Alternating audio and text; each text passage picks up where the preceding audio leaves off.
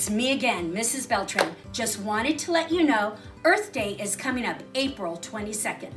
That is when we take care of the earth. We make sure to be mindful of what we're doing to take care of the earth. Let's try in the next few days to recycle. That means using things again. In our class, we recycle our paper in our tracers, and we use little pieces of paper and we make awesome things. Maybe that's what you can do. Get some extra paper and recycle. This time we're going to talk about water, why we should conserve water. Just to let you know, 2 easy things you can do every day. One of them is while you're brushing your teeth, wet your toothbrush, put a little toothpaste, turn off the water, brush your teeth, rinse, brush your teeth, and then you could save about 8 gallons a year.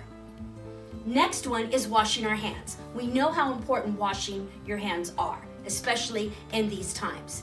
But some people turn on the water, put their hands under, soap up while the water is running and running and running, and that is wasteful.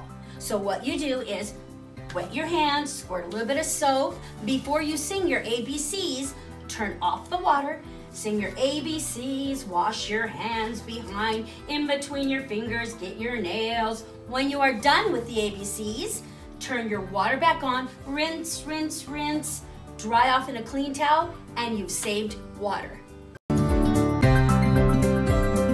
Just wanting to let you know we're celebrating Earth Day this week.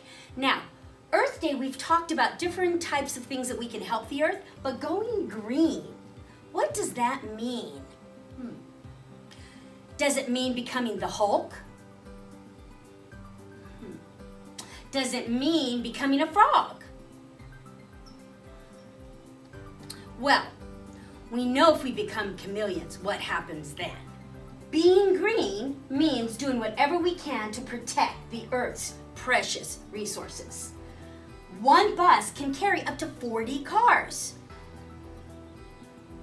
1/3 of the water that's used in homes is flushed down the toilet. So if we can try not to flush too much, if we recycle newspapers, and that's all the paper that we use, we could save a lot of trees.